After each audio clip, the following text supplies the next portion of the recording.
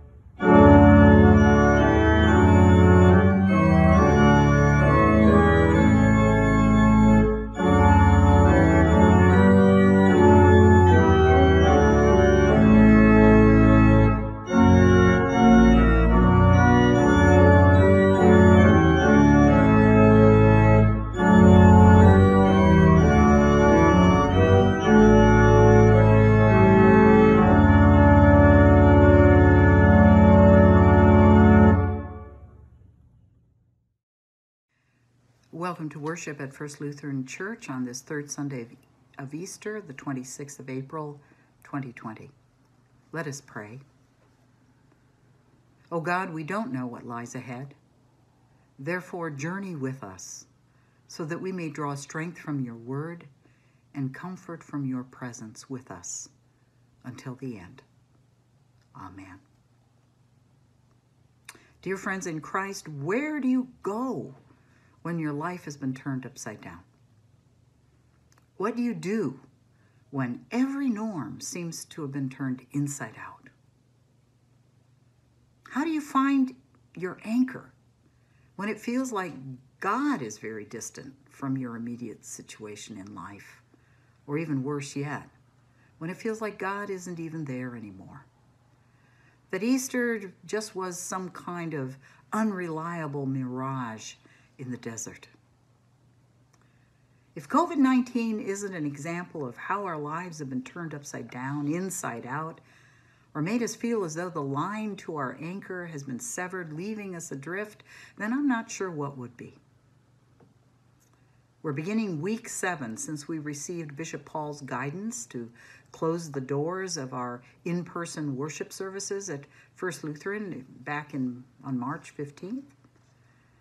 And I've noticed as I watched last Sunday's virtual service that all of our lectors and worship assistants and your pastor need haircuts. Now, Lisa ordered clippers to give her dog a trim, and I knew I was in psychological trouble when I felt jealous of the dog. But this really is no laughing matter.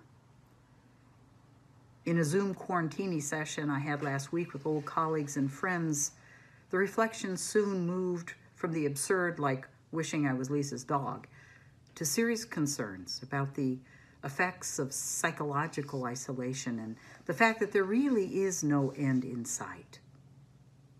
Despite some early signs of hope as the death statistics have leveled out in some places across the globe, experts at the CDC have been warning that the next wave may be even more devastating than the first. Families sheltering in place are struggling as they try to share limited computer access for studies, for work, or worse than that, try to figure out how to put food on the table or pay the rent or mortgage without any idea whatsoever when the next paycheck may be coming or not at all. If ever there was a great divide between the haves and the have-nots, that's become more evident because of COVID-19 over the course of the past 7 weeks. I'm hearing from people who have loved ones who are ill or dying with no way possible to be present to them other than through prayer. There are elders languishing in isolation week after week, caregiver children or spouses who ache to be with them but do not dare risk infecting them. Separation from our loved ones, young and in love or old and in love, trapped in the conundrum of not knowing whether to risk reunions or wait it out indefinitely, all takes a toll as the days turn to weeks and now the weeks are turning to months. And against the backdrop of these more manageable dilemmas, the real and life and death struggles go on. Medical personnel and first responders literally laying their lives on the line as they go about their daily work under unimaginable conditions, ill-equipped in some cases, and emotionally and physically exhausted in most cases. Thank God, all across the globe, people are recognizing that sacrifice, maybe for the first time in some cases, and making noise and celebrating at the beginning and ends of shifts. The layers and layers of angst and disappointment and the heaviness of not having any idea really about what's coming next has become the new norm for those of us living here in the epicenter of this virus in this country, but for others who have not experienced the coronavirus up close and personally, their impatience with the lockdowns has begun to erupt in angry protests. And so, the great divide continues to deepen in this country. So where do you go when your life has been turned upside down? What do you do when every norm seems to have been turned inside out? Well, our gospel lesson for today begins with a very poignant scene. Two friends who knew Jesus and had such hope for him, who believed that he was the one. He was the one to redeem Israel, the long-awaited Savior, Messiah. And now all their hopes are dashed. They can no longer bear that atmosphere of despair in Jerusalem. And so these two friends have left the community of Jesus' confused disciples behind them and are making their way towards a village called Emmaus, which was about a 7-mile walk from Jerusalem. Now, perhaps it was their home village. We don't really know. But I think we can identify, in any case, with their anxiety and their uncertainty about what the future would bring. If there was any place you and I could run away to and return to the old normal, I think most of us would be heading there post-haste. This invisible enemy out there is hard to fight.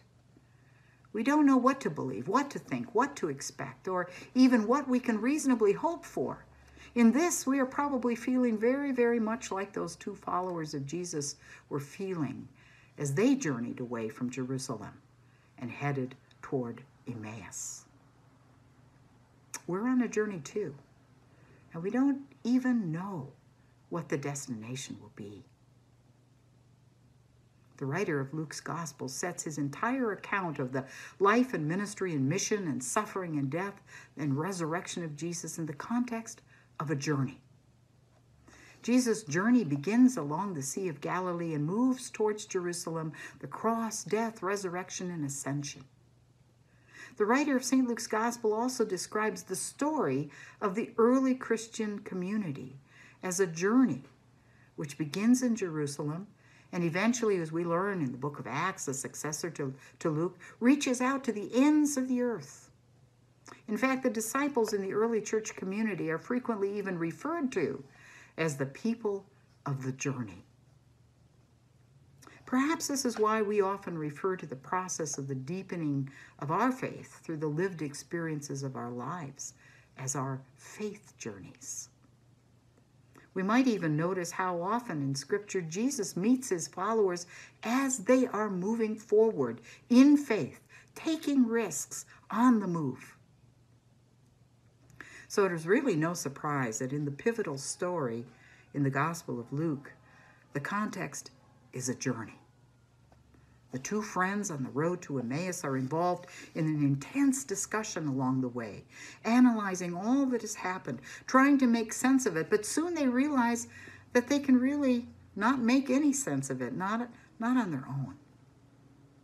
And just then, as the journey continues forward, Jesus himself came near and went with them, as Luke 24 puts it. At first, I don't realize that this stranger is Jesus.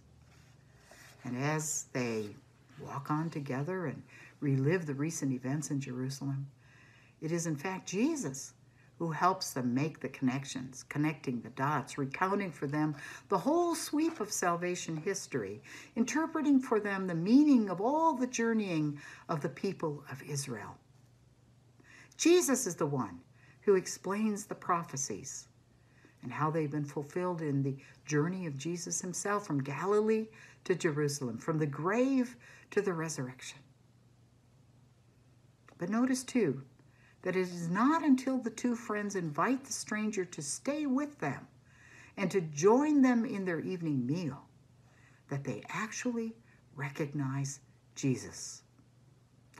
We read in Luke's Gospel that it is in the blessing of the bread, as Jesus broke it and gave it to them, that their eyes were opened and they recognized him.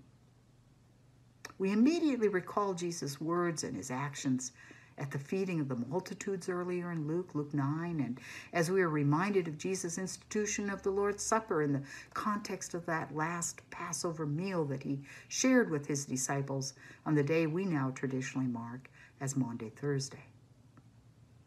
As soon as these two traveling companions recognize Jesus, Jesus vanishes. And with their hearts burning within them, the two friends immediately get up and they return to Jerusalem. They return to their community, to the 11 disciples and their companions who are gathered together. I wonder if you noticed the pattern in this story. It goes like this. The two travelers are met on the road, have the scriptures explained to them, share in a meal that reveals the identity and presence of Christ, and are sent to share and live out the good news of the risen Christ. I wonder if you noticed in this pattern the classic sequence of Christian worship. We gather together in the presence of God. We hear the word of God in Scripture. We receive Christ in, with, and under the elements of Holy Communion. And then we're sent to do the work of God, which is to love God and our neighbors. So where do you go when your life has been turned upside down? One of the great joys of this story is a reminder that in Christian worship, we will encounter the risen Christ. This is the one who knows all our sorrows, all our disappointments, all our needs, and comes to us. Jesus listens to the two travelers on the road struggling to make sense of all that has happened, and as they invite him to stay longer with them, they come to recognize Jesus in the breaking of the bread. They receive hope and the joy of new life through their relationships with Jesus. When we come together, we are reminded that we are not alone. We have each other, the body of Christ. Perhaps that is what makes our mandated social distancing so excruciatingly painful, as the days of our physical separation have dragged on and on with no end in sight. We are missing the short, long journeys from our pews at First Lutheran up the aisle to the communion rail each Sunday when we gather together to receive in the elements of Holy Communion, the bread and the wine, the very real presence of Christ, to strengthen and empower us to continue this particularly challenging segment of our journey of faith and life. But friends, the good news for today is that God is still with us. Scripture reminds us over and over again that God is good and generous and can be counted on in every age and every circumstance, even this one, that God's steadfast love never ceases. So as we continue this unwanted journey with COVID-19 every day, if we're paying attention, there are new stories emerging to show us how God is still with us along our way. We may not be able to break bread together, but many of us are sharing a glass of wine with each other during spirit-sustaining quarantini sessions on Zoom, or as we do our Zoom fellowship breakfasts or our Zoom pub nights at First Lutheran. We see each other. We laugh with each other. We hear and read in the newspapers, too, about how medical advances and data are being shared globally towards the goal of developing an effective vaccination. How neighbors are caring for neighbors they never even bothered to meet before. How all kinds of people in all kinds of circumstances are finding creative ways to nurture community and friendship across these enforced social distancing rules. Our hearts are being opened in new ways to frontline workers in hospitals, first responders, those who take away our refuse and stock our supermarket shelves. We have realized recently that those who attend virtual worship with us at First Lutheran are more than double the number of those who have traditionally populated our pews on a Sunday morning. And on Easter Sunday, Rosemary reports 473 people worshiped with us for our joint virtual service with St. John's Lutheran. That's something to celebrate. People are drawn to the divine, the sacred, the holy, and to community. They are dying for want of grace and wonder and mystery, and not for want of bylaws and committees and sign-up sheets and strategic planning. The crowds in our first reading today from Acts, after hearing Peter's impassioned sermon, ask this question: what should we do? And the answer comes to us in our second reading from 1 Peter 1, verse 22. And that answer is this: love one another deeply from the heart. Where do you go when your life has been turned upside down? What do you do when every norm seems to have been turned inside out? You size up the situation as it is, and you figure out how best to love one another deeply from the heart. And when you do this, when you break open your fears and reinvest them in the needs of those around you, when in the midst of the new normal that sorely tries your patience and plays games with your psyche, and truly strive to love one another deeply from the heart, that is where Jesus will join you on the journey, your faith journey, and reveal himself to you. That is where you will find God's peace in the midst of the COVID chaos all around us. Amen.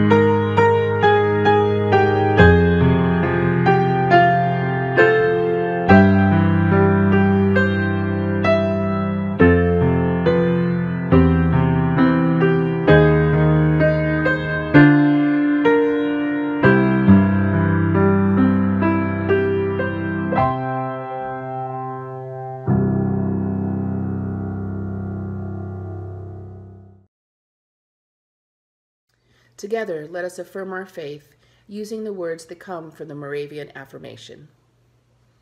We believe in the one God who has created the land and seas and heavens and all that is in them, who established a world that is good, who gives to us the task of watchful and responsible care over it, who is certainty and truth. We believe in the one God who in Jesus Christ assumed our humanity and knew our life as a child, youth, and adult, who dined with sinners and lived with the homeless, who confronted popular opinion and power, who remained obedient in temptation and suffering, whose triumph was a servant's death and resurrection. We believe in the one God who comes to us as comforter and advocate, who does not leave us as orphans, who brings peace and calms the troubled heart, who bestows gifts for serving, healing, showing compassion, and doing miracles, who alone is the power and the wisdom of our proclamation. Amen. Prayers of intercession. Uplifted by the promise, hope of healing, and resurrection, we join the people of God in all times and places in praying for the church, the world, and all who are in need. For those whose hearts are fervent with love for your gospel, that they are empowered to tell the story of your love in their lives and to show hospitality in response to this love. Lord, in your mercy, hear our prayer. For the diverse natural world, for jungles, prairies, forests, valleys, mountains, and for all the wild and endangered animals who call these spaces home, that they are nurtured and protected. Lord, in your mercy, hear our prayer. For broken systems we have inherited and that we continue to perpetuate, forgive us. Restrain the nations from fighting over limited resources. Redeem us from the cycles of scarcity and violence. Lord, in your mercy, hear our prayer. For all who call upon your healing name, give rest. Stay with us and walk with all those who are hungry, friendless, despairing, and desiring healing in spirit. We especially remember all who are struggling with being quarantined, especially those who are trapped in homes or shelters where they do not feel safe or cared for. We pray for children as they try to make sense of this anxious time, and for all who aren't sure how they will pay their bills or put food on the table for their families. Lord, in your mercy, hear our prayer. For all who are suffering from the virus, we pray for healing and strength. Bless the doctors, nurses, and healthcare professionals who care for them. Bless the hospital staff that clean and disinfect the rooms. Bless all first responders who are still working to keep everyone safe. Lord, in your mercy, hear our prayer. We pray for Maria and for John as Maria recovers from an unanticipated surgical procedure this past week at Memorial Sloan Kettering and continues with her treatments. For Laura, Peter's daughter, and her neighbors and friends as she and her family are in the midst of recovering from the tornado which devastated their community and braces for more.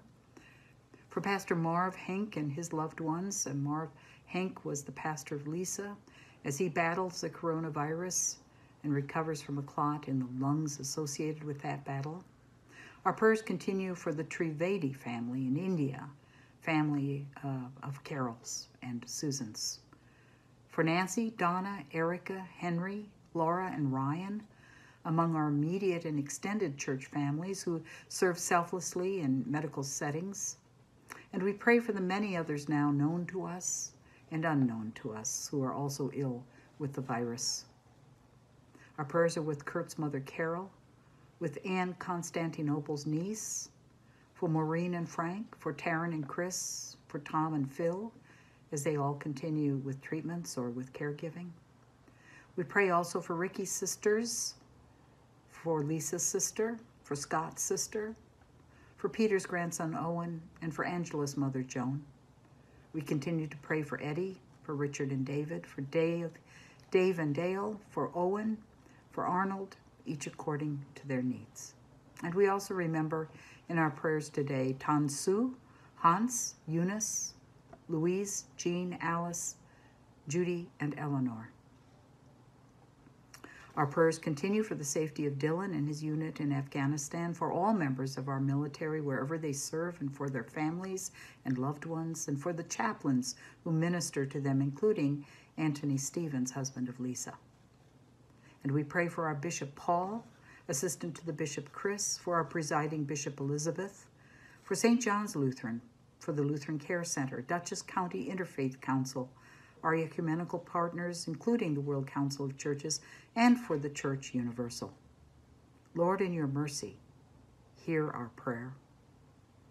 In the ecumenical prayer cycle for today, our sisters and brothers in Christ in Afghanistan, Kazakhstan, Kyrgyzstan, Mongolia, Tajikistan, Turkmenistan, and Uzbekistan have all asked us to join them in praying for the people in these lands who suffer from poverty and repressive rule, for an end to clashes related to tribalism, traditionalism, and modernization, for the land, air, and water that have been damaged by human abuse, for good relations between Muslims and Christians, for an end to oppression and violence. Lord, in your mercy, hear our prayer. Create in our hearts a yearning to rest in your promise of eternal and resurrected life. Comfort all who are grieving, and help us to have thankful hearts for the witness of those who have died, even as we look forward to the hope of new life with you. Lord, in your mercy, hear our prayer. With bold confidence in your love, Almighty God, we place all for whom we pray into your eternal care, through Christ our Lord. Amen. And now let us take a few moments to share the peace. If you are sheltering in place with others, please greet them, and remember the rest of us as you are sharing the peace. The peace of the Lord be with you always, and also with you. Amen.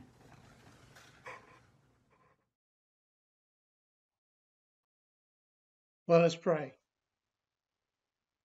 O God of justice and love, we give thanks that you illumine our way through life with your word.